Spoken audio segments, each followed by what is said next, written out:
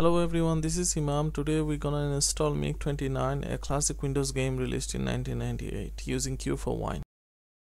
You can watch my previous video about Q4Wine, how to set it up very quickly. The reason we are gonna use Q4Wine because we can't really use Luitrace for these purposes, because it doesn't have the installation script to install it from the disk. The PC version we're not talking about. So we can actually get the disk image from the archive website. As you can see here, just download ISO file and the file is downloaded in the file manager.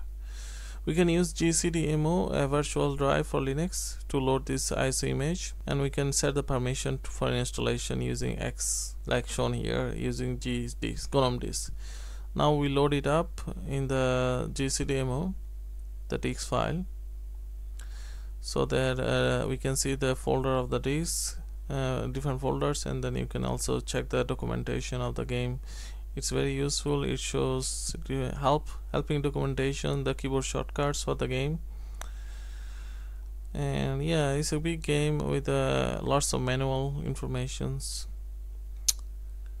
about the game, how to play it.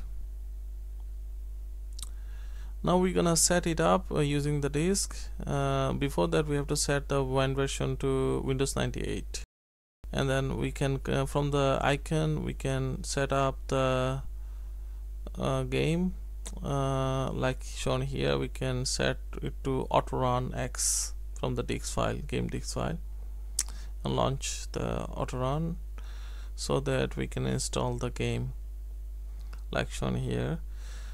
We just follow the setup screens and then let everything done, and then install it in the C drive, Wine C drive. We can see the folder using Wine prefix folder. We just have to go to the Wine prefix directory. C drive is in the program files and Novologic. Now we can run the game using the game executable file M29, and we can set it up in the icon, the same icon we have in the Q4Wine, used for both installing and running the game. Now you can see the game is running. I found the game uses a glide as for 3D acceleration, but it also works without that. It's a bit tricky to get a glide working inside for this particular game inside Wine. As you can see, all the graphics setting is maximum. Now we are trying a quick mission here, and as you can see the game is running beautifully. You need to have the CD the CD loaded in the virtual drive GCDMO, so don't eject it or remove it, because the game checks whether CD is inserted or not. In this case, of course, we are using a GCDMO for the virtual CD-ROM drive to load the ISO file, game disk ISO file. So you need that, and you can see the keyboard shortcuts to fly the plane. Actually, this is a good simulation game, and it has many features, simulation features, I suppose. An excellent classic game,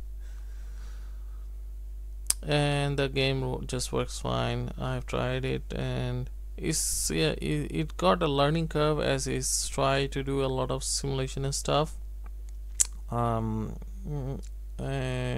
Yeah, you just have to follow it through the guides line from the manuals, different manuals provided in the disk file, and yeah, that's all.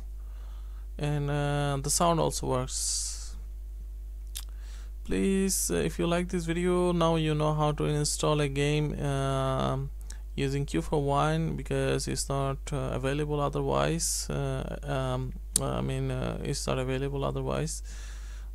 If you have a disk or something like that lying around, you can install it using Q4Wine.